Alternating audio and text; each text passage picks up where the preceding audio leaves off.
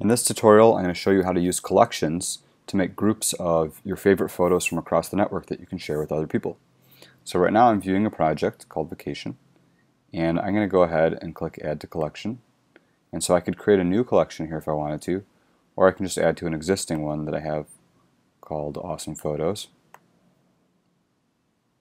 Project's been added to the collection.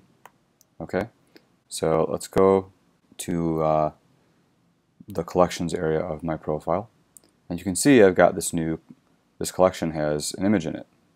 And so we can go back to projects, and we can take another project that we like